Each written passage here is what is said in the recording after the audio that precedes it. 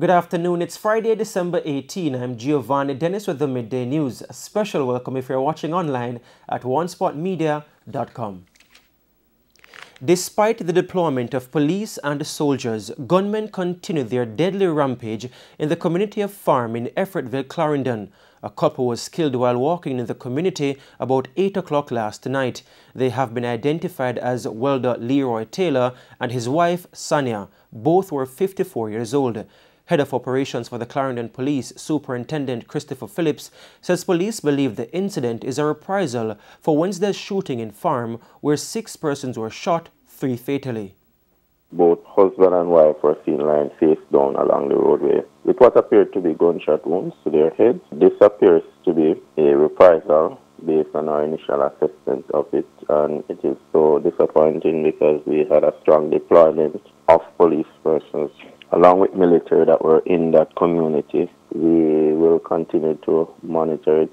We have strengthened the deployment in the area as we anticipate that we might have even further counter-reprisals.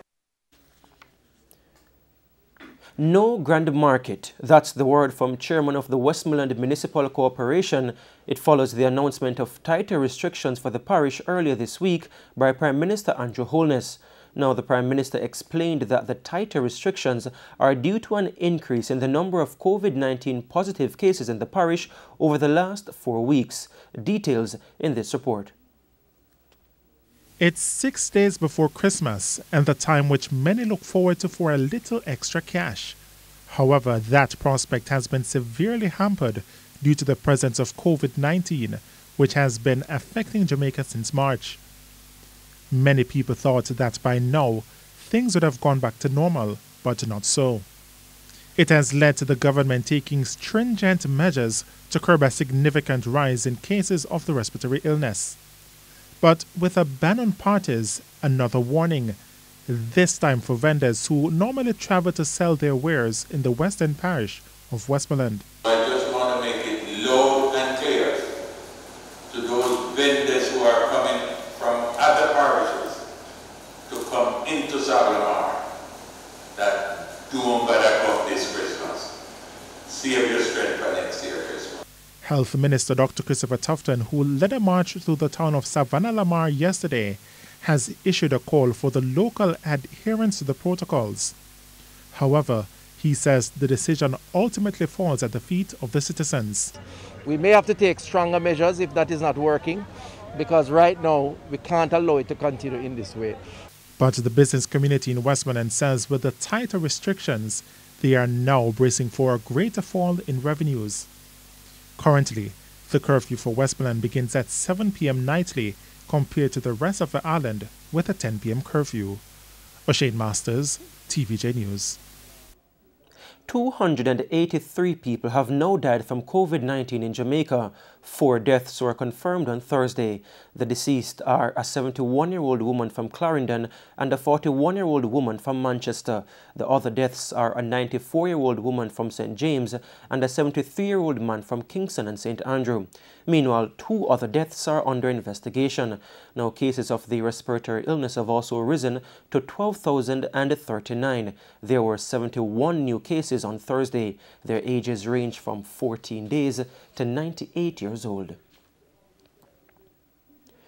Effective today, mobile service providers Digicel and Flow are expected to provide clearer pricing and framing information in their advertisements about their products and services. This is part of the second phase of mandates from the Office of Utilities Regulation (OUR) for these companies to provide more detailed information on standalone services or service packages to their customers. Now, the first phase was implemented in October. Vashon Brown reports. The OUR has stipulated that the following 4 decisions be implemented by both telecoms providers as of today.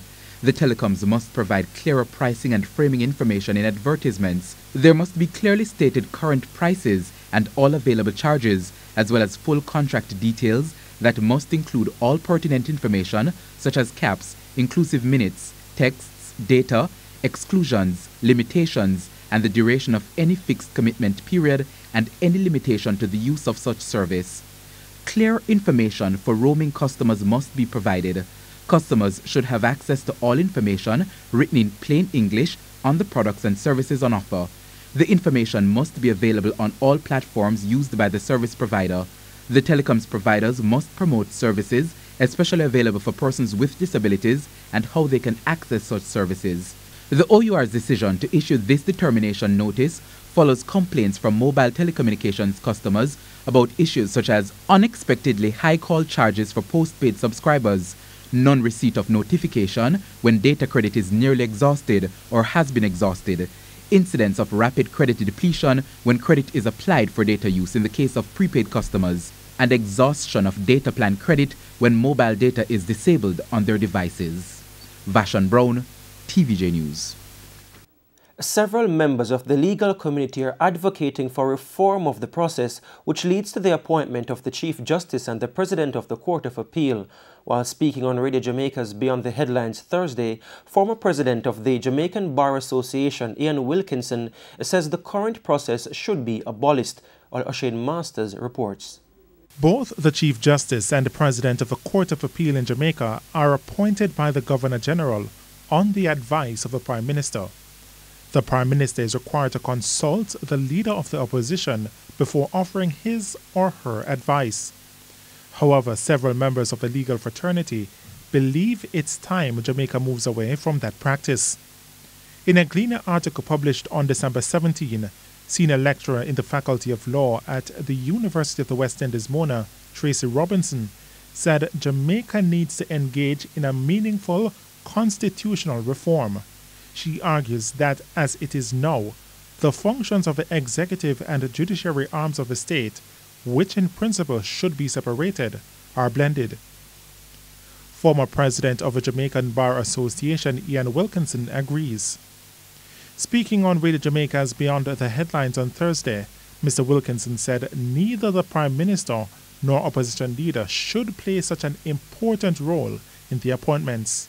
Firstly, the involvement of politicians immediately will cause a problem for me, bearing in mind the hallowed principle of separation of powers. It might be inevitable or unavoidable that important figures in our constitutional framework, such as the Prime Minister and the Leader of the Opposition, being of necessity politicians, must be or might be involved in the process. But it doesn't have to be. I do not think that the Prime Minister or the Leader of the Opposition should have such an important role in appointing such important judicial officers. Recently, Justice Dennis Brown retired as President of the Court of Appeal and Judge Justice Patrick Brooks was appointed. Mr. Wilkinson is suggesting that the positions be publicly advertised and an independent body be created and tasked with reviewing the applications. All these positions should be advertised. There's nothing infra-dig about it being advertised. It's transparency. So if you know a president or a chief justice is going to retire, that should be communicated early. If there's no exceptional situation where a judge's tenure is being extended under the Constitution, you advertise it early so that people know. People should know a month before or 2 weeks before. It should be known well in advance. You should have an independent body, and this is where I agree with Tracy, except I don't think it should go back to the Prime Minister. I think you should have an independent body who will review these applications based on well-published criteria. O'Shane Masters, TVJ News. Peter Bunting was today sworn in as the 8th opposition member of the Senate. Mr. Bunting wasted no time in delving into the controversy which delayed his swearing in by 2 weeks. Last week, Norman Horn admitted that he still held U.S. citizenship, which makes him ineligible to serve as senator. Mr. Bunting, who is also leader of opposition business in the upper house, said the debacle served as a reminder of the need for constitutional reform. Mr. President, given that certain constitutional office holders and indeed investigative journalists had to grab the bull by the proverbial horn to enable the Senate to be fully constituted this morning, we are again reminded of the need to review our Constitution to ensure that it evolves in the service of our people. Mr. Bunting says the need for constitutional review was made even more evident with the Supreme Court's ruling in September that the detention of 5 men under the states of emergency was unlawful and unconstitutional. As it currently stands today, the government has not appealed this decision. Thus, the findings of the court are unchallenged. I raise this case to highlight a collective failure on our part as legislators to recognize the defects in the law, but also a failure in repeatedly voting to extend the states of emergency when the situation did not qualify as such. The oath of allegiance obliges us to uphold and defend the Constitution, not the expedient goals of an executive. And it's now time for us to take a break here on the Midday News, but please stay with us. We'll have much more when we return.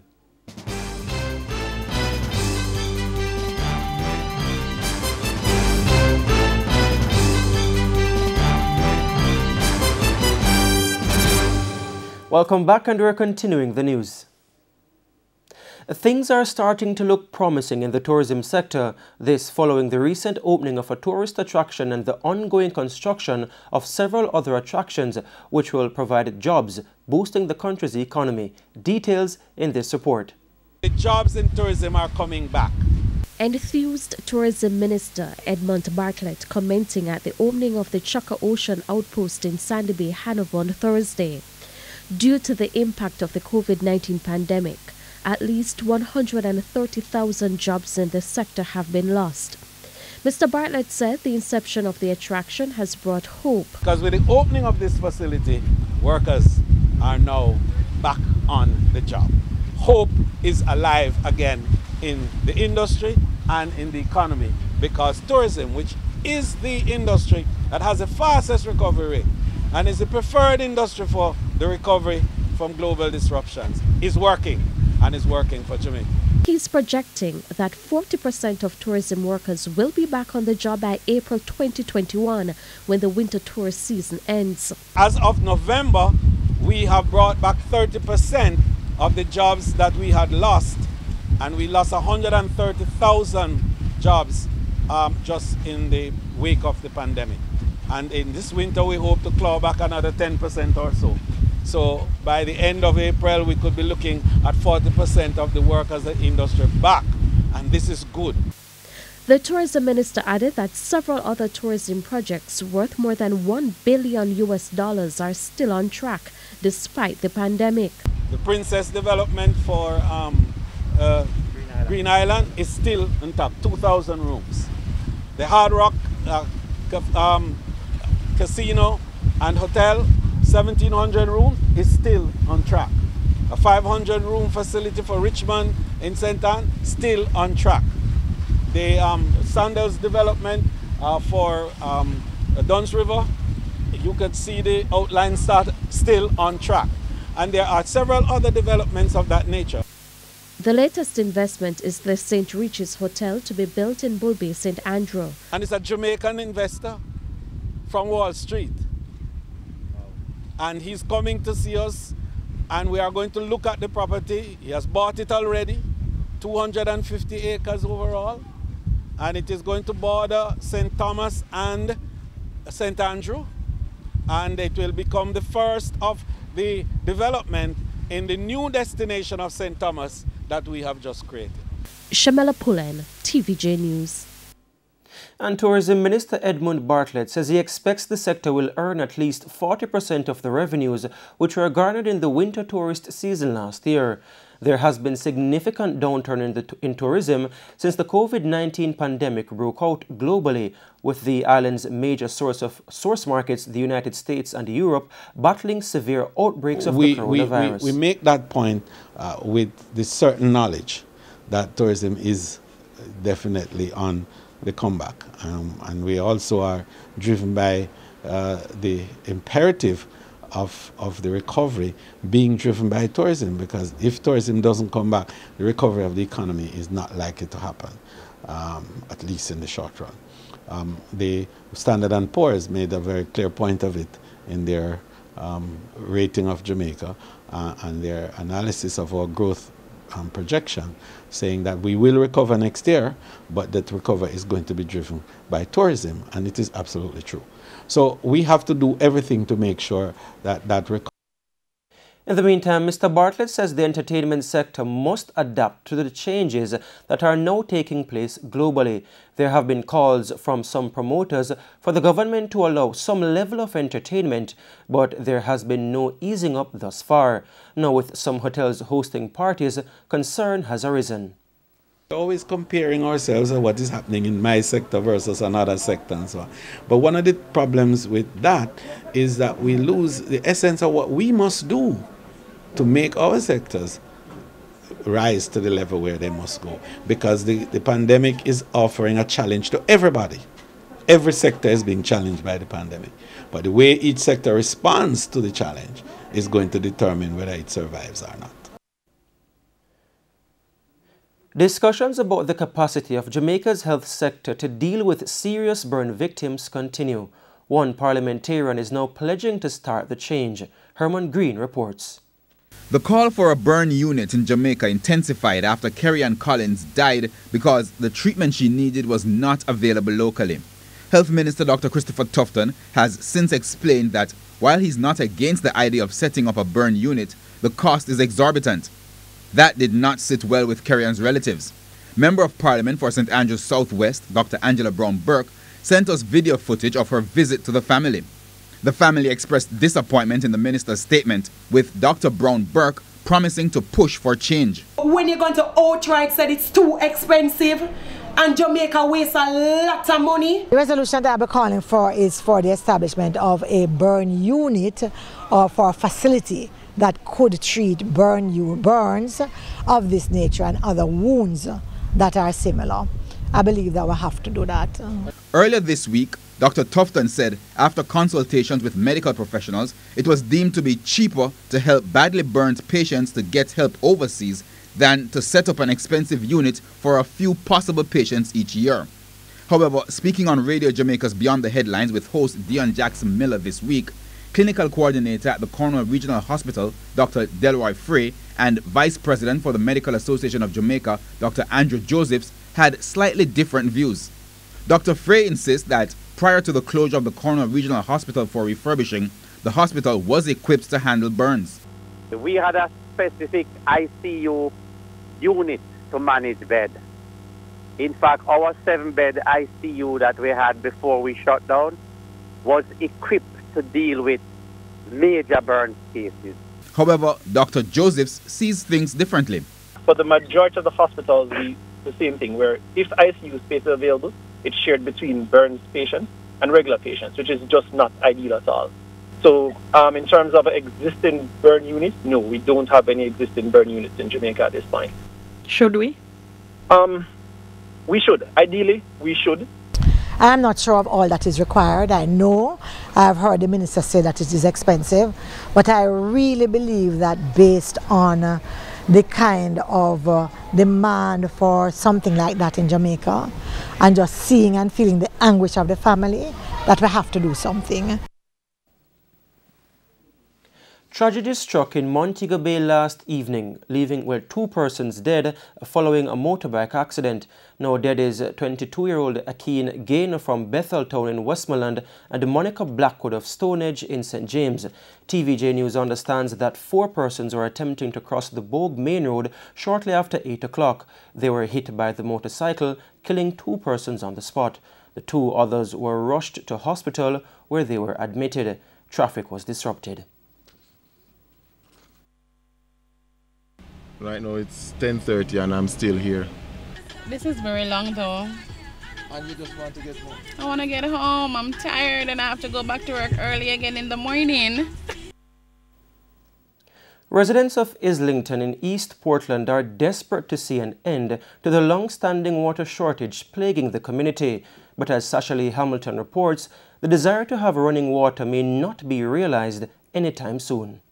This is the project residents of Islington in East Portland were depending on to bring an end to the water problem they've been facing for the past 20 years.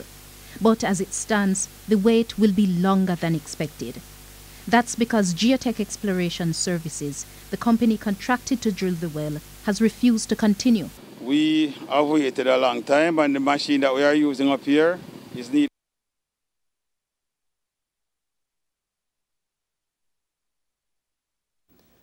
And we apologize for the technical glitches in that story.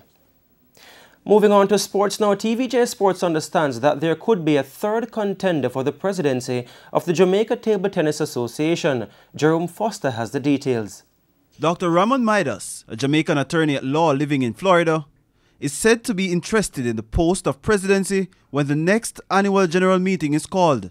In a release sent to TVJ Sports on Wednesday, Dr. Midas took a swipe at the current administration over its handling of last year's AGM, which was later declared null and void by the Supreme Court. Dr. Midas is quoted as saying, "The practice of facilitating the inflated ego of an uninformed president that has no regard for a sport he has never played and clear contempt for the laws of the highest court in Jamaica, while turning a blind eye to the misdeeds of the incumbent administration, has made our Table Tennis Association a laughingstock of the region. It is this attorney's professional opinion that they all should be legally barred from every aspect of the game for a period to be determined by the same court they have violated." End quote. The release went on to say, quote, "If elected president, I will continue to honor the tradition and sacrifice of those table tennis players who have preceded me, and will seek to pass on my knowledge and experience to those who follow my path. I will faithfully serve my community of table tennis players while recognizing that the truth is a strong medicine and must be delivered at the right dosage." End quote. A date for a new AGM is expected to be set once the current impasse at the JTTA is resolved. Jerome Foster, TVJ Sports. Incumbent Godfrey Lothian and Andrew Liu are likely candidates to contest the election. And that's the Midday News. I'm Giovanni Dennis. On behalf of the news, sports and production teams, good afternoon.